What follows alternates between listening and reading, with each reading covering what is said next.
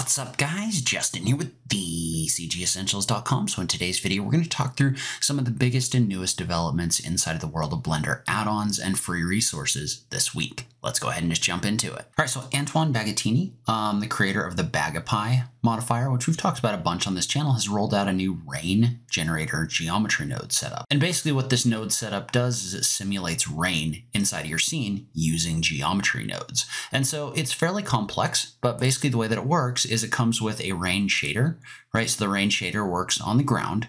And then it also comes with the actual geometry node setup itself, which simulates the rain. And so you can see what this is doing is this is using geometry nodes to actually simulate the rain particles falling and also splashes when they hit the ground. It also comes with a Canon demo file, which you can use in order to demo this. Note that for best results, you're going to want to render this in Cycles. If you render it in Eevee, then the splashes aren't going to work the way that they should. So if I go over to Eevee, see how the result is just different. So that's going to be important. But remember that this is a geometry node setup and you're basically going to have to append it in order to get things to work. Now there is a Blender artist forum post over here. So if you can't get it to work or if you have any issues about it, you can definitely ask questions about that on this page. But just another really interesting application of geometry nodes for Blender. All right, so next up, Chipp has updated his Eevee and Cycles material system. I think this was originally called simply Eevee or something like that, but the name has changed and he's basically got 220 plus materials contained inside of this new setup. So it's got all sorts of different materials inside of it, as well as things like edgeware and other things like that. All right, and so like pretty much all of Chipp's stuff, you manage it through KitOps, which you can get for free. But basically the way this works is you can click on the drop down and you can see all of the different materials that he has contained in here. So let's say, for example, that we wanted to take this floor and make it like a concrete. You can just click on the drop down, click on concrete, and then you can add your different materials like this one. So if I click on add material right here, what that's going to do is that's going to apply that material to this floor. So in this case, let's say I wanted to add like a plastic paint, something like that, to my model. I can just click on the add material in order to do that. And then if we were to jump over into the shader editor, you can adjust things like the roughness if you decide that you want to do that. So you can turn that either on or off.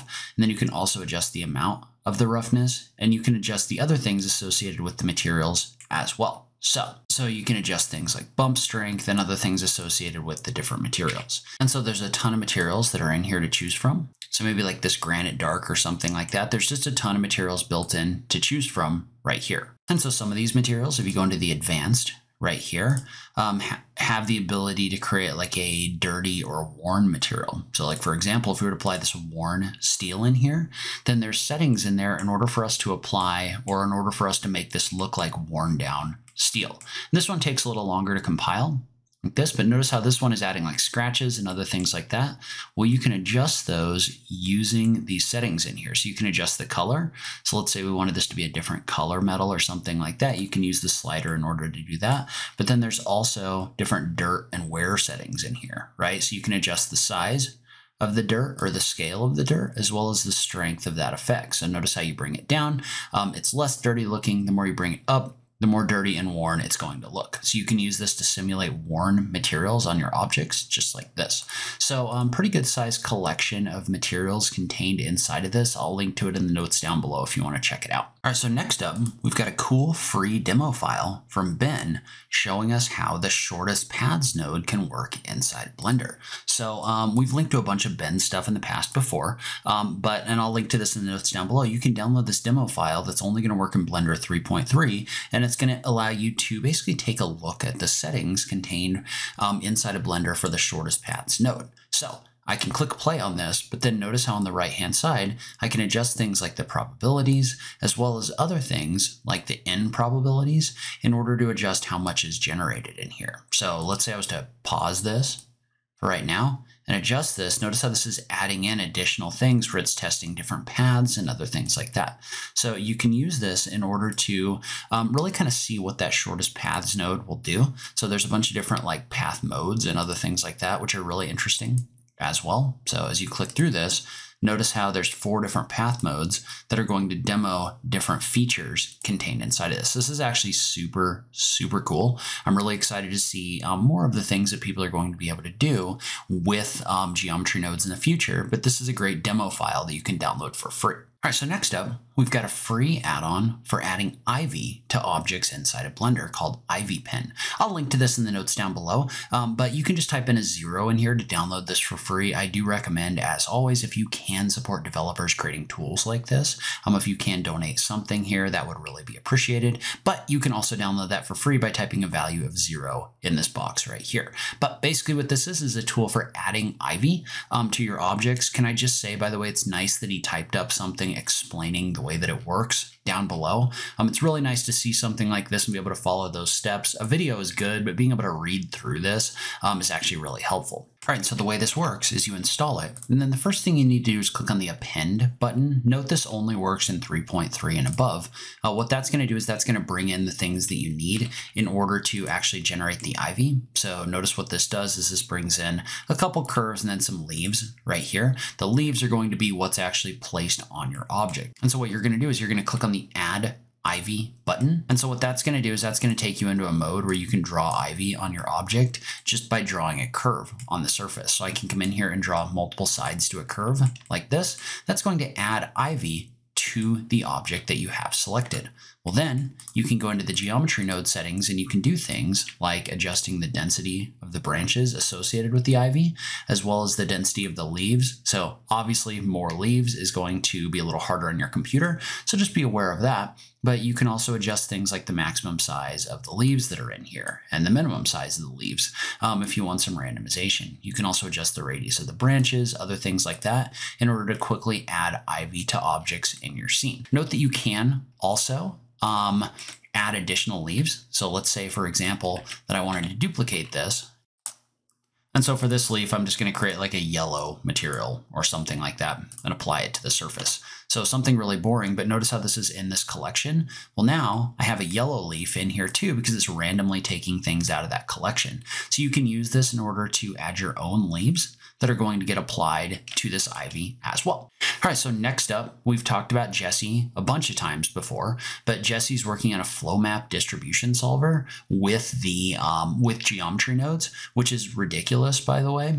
He's using it to figure out like where things would flow based on topology and other things like that. That may be coming out on his Gumroad later on this weekend, but this is just another super exciting and interesting application of geometry nodes inside of Blender. So definitely, if you're not following him on Twitter, make sure that you do that so you can see all the cool stuff that he's creating. All right, and then the angle tool for Blender is a tool that's basically designed for creating corner geometry using a cross section. So it's very similar to the Follow Me tool inside of SketchUp if you've used SketchUp. All right, so the angle tool is a pretty simple tool, but what it does is it allows you to take profiles like this one and round a corner with them. So the way this works is, let's say that I wanted this to round this corner right here. Well, what I could do is I could select these three faces, and then when that tool is installed, you can just do an F3, and I'm just going to search for the angle tool. So you can create custom shortcuts and stuff, but we're not going to worry about that. Notice how it gives me an error. So what it's going to ask me to do is it wants me to select these surfaces, but then also tap the 2 key to go into edge select mode, and we're going to select an edge. So in this case, probably this one right here. And then what you can do is you can run that angle tool, and it's going to allow you to rotate things around that corner. And so there's a couple different ways that you can do this, right? If you just wanted this to be square, you could just tap the A key to go into angle mode like this, and then you can type in -90 and hit the enter key. And so what that does is that takes that profile and it extrudes it around the corner. You could also, though, extrude it and then do it in a different mode. So in this case, right, remember I've got the 3 faces and this edge selected, but then I can run that angle tool by just doing an F3 and searching for angle tool. And in this case, I'm going to tap the C to go into curve mode.